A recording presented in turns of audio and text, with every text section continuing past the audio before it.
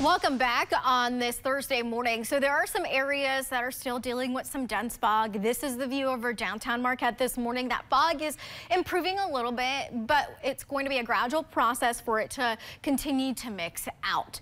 This is what you need to know across the region. Your headlines for the western UP: a little bit of patchy fog likely over towards Keweenaw, as well as mist.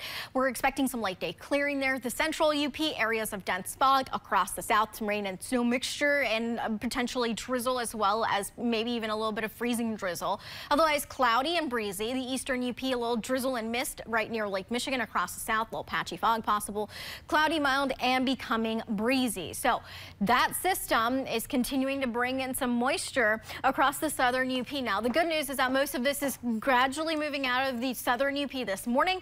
But if you're traveling into Wisconsin, that's where the bulk of the moisture is going to be at for this morning and today.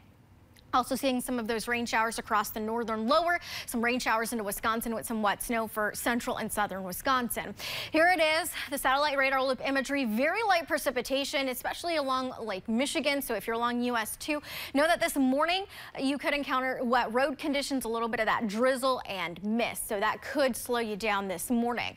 But it's going to continue to decrease here throughout the course of the morning hours. The remainder of the day is going to be a cloudy day with wind flow out of the north. We're expecting wind speeds of 15 to 18 miles per hour. Gusts could range around 30 miles per hour, 25 to 30 miles per hour. Very late this afternoon, extending into tonight, we start to clear out some of that cloud cover across the west end of the UP. And then eventually we're going to get some sunshine for tomorrow. So tomorrow's going to be a nicer day. It'll be a drier day for us. This is 3 o'clock into the afternoon. As we head towards the weekend, the cloud cover is expected to increase again ahead of our next clipper. Temperatures today still above normal. Most areas in the upper 30s, a few low 40s possible right along Lake Michigan. We're supposed to be at 24 for this time of year. Our overnight low temperatures tonight, with that clearing occurring mainly into the 20s. Mid-20s along the Wisconsin state line, so it doesn't look like it's going to drop off a whole lot, but it is going to be a little bit cooler for our overnight and early tomorrow morning. As far as snow for this upcoming weekend, we do have the potential of very light snow on Sunday. Not much for accumulations, less than ½ of an inch for most areas across the central UP. Some spots around ½ of an inch. This model brings in isolated 1 inch of snow in some spots. Now that's because there's this jet stream that starts to bring in this little trough on Saturday and into Sunday.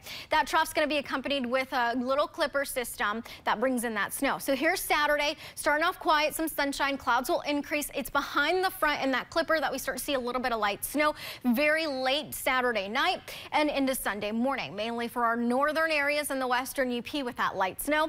By Sunday evening, we're expecting that to gradually decrease. There could still be an isolated flurry or two by the time we're ringing in the new year. And temperatures are going to be a little bit cooler for this upcoming Sunday. We start off 2024 on a dry note with some sunshine. We have more sports on the way. Up next, TV6's sport director Kevin McNulty gives us a preview of matchup college hockey fans.